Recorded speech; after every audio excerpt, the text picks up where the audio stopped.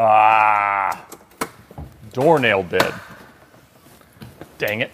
I will say, I thought about running out here last night and throwing it on the trickle charger, but I didn't do it. You can't jump start a Lamborghini, or you shouldn't jump start a Lamborghini, or any car really, without charging it up nicely first. Fortunately, they've made it fairly easy to access.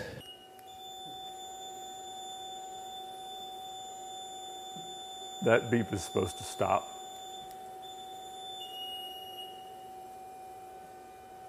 It's all right. So let me tell you a little bit about this car as we let it charge so that we can take it for a drive.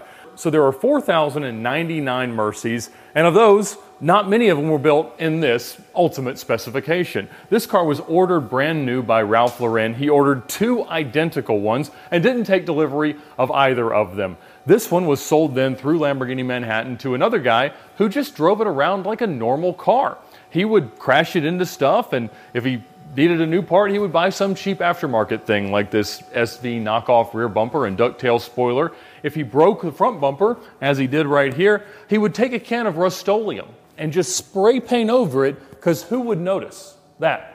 He put a really bad laser jammer system in it, so there's cuts everywhere, there's wires everywhere, there's a lot of things that you don't want, so it is in many ways a restoration project, but it's a car that deserves to be restored, and that's what I'm going to do. Now, I'll be honest with you.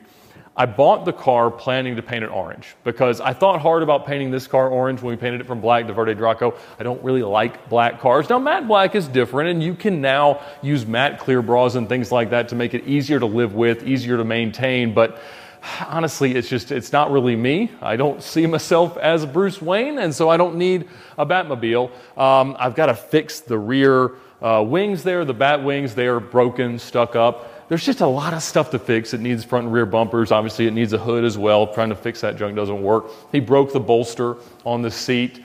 Ralph Lauren didn't order it with interior carbon, which was kind of a shame. But this car and its twin that Ralph Lauren ordered are the most expensive manual LP640s in the US. They even have, you can see, the transparent engine bonnet, which almost none of them have. Super cool, very annoying because it's at an angle that it just reflects the light right into your eyes as you drive the car. But, you know, at a nice dusk drive, there's nothing better. And especially in Georgia, where we have like 4 weeks a year where the temperature is just perfect for a convertible, you got to have one.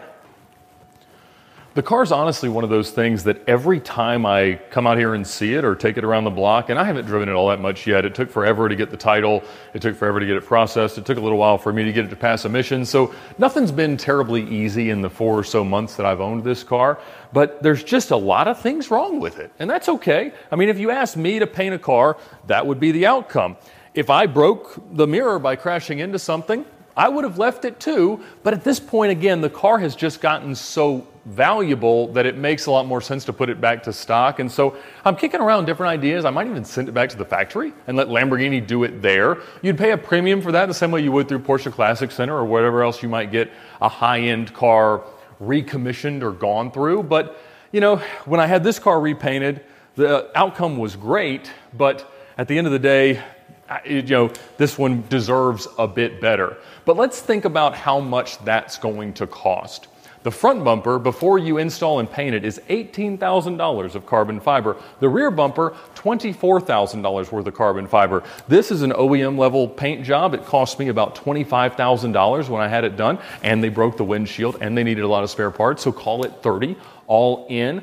You know, by the time we do all this back to gloss, probably do need to buy new $4,000 each mirrors, get all this the right way, and service the car up, because once the car started to become valuable, the guy stopped driving it and spray painting it, which we are thankful for. And so, you know, all in, $150,000. And, you know, certainly I'll still be equity positive in the car at that point, but I'm not just sitting around here trying to spend $150,000 on a car that drives wherever we're about to take it. So for a little while, it's going to stay like this.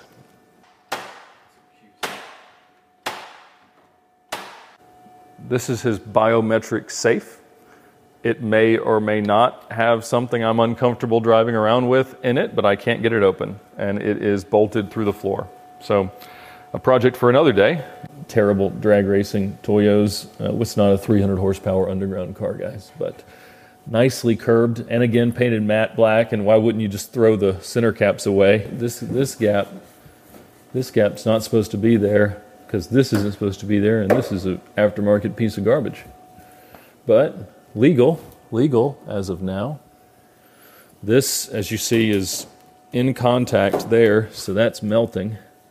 That was broken before I just did that with my foot, but it won't matter. This will be behind me in the VinWiki set before too terribly long, I'd like to hope. He tinted the headlights, tail lights, and we got most of it off, but not all of it. It's a process. We're doing all right. We're about 70% charged. That's usually enough to get a Murci to wake up. Let's see how she goes.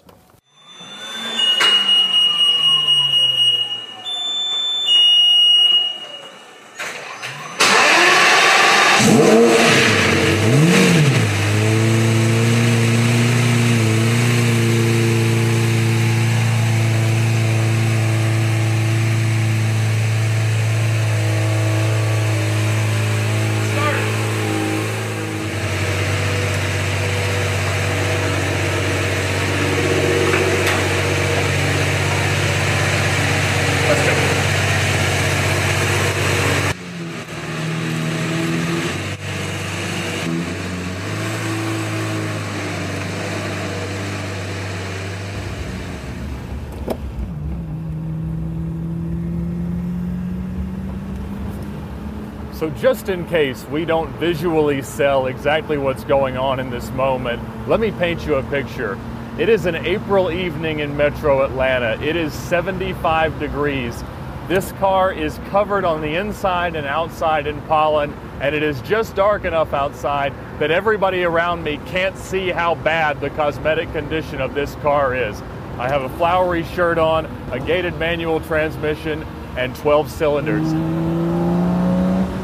Oh, and carbon ceramic brakes. Oh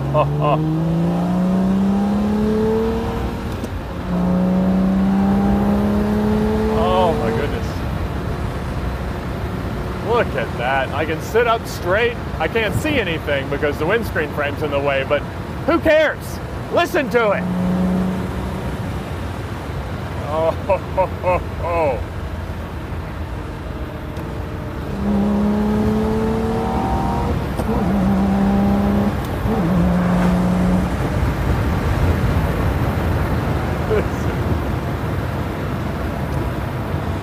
Mechanically, this car is all there. I would roll up the windows for the sound quality, but the only level darker than the tint on this car is the black paint that he put on the bumper. You can't see a darn thing. And so, you know, I would also drive it like this, but I'm taking care of you there on the audio. But regardless, this is the car. I mean, I love the coupe, I love the SV, but if I'm honest, this is the one. Now, of course, you can't really use it because you can't park it anywhere because there's no useful roof. And if you have the roof on, you can't go more than 130 miles an hour. And so what good is that? But on a night like this, it is everything you'd want.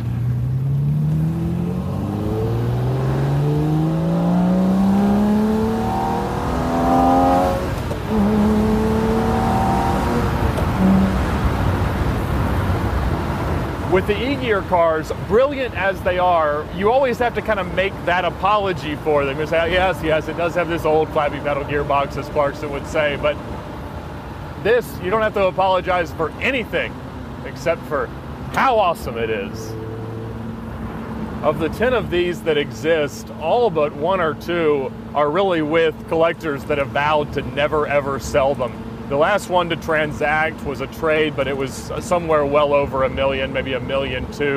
But I have to say, like, relative to other cars that you'd spend 7 figures on, this thing rocks. It is so good, and there is nothing like it. I don't care if you have something that has more carbon fiber or twin turbochargers.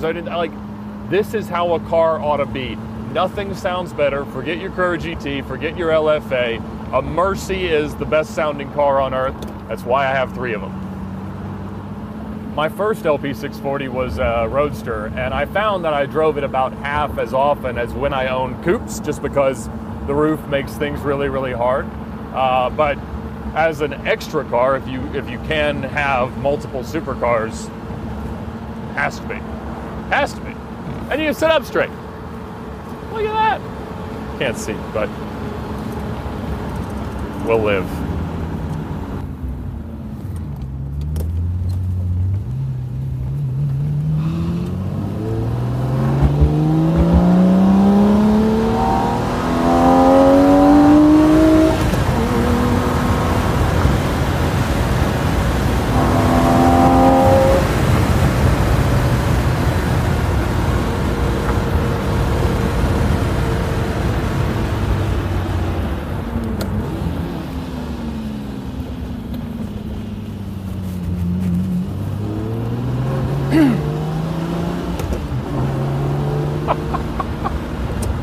Seriously, there is nothing better than that. It's kind of ridiculous to have 3 Murcies, and probably even more ridiculous to claim that they're useful for different things. But on a night like tonight, this is exactly the one that you want. And honestly, I think if the other 2 had to go, I think this is the one I'd keep. So I suppose that's whatever the verdict is, but I'll now leave the lights off. I will put it on a battery tender, and I'll probably get it out and drive it tomorrow.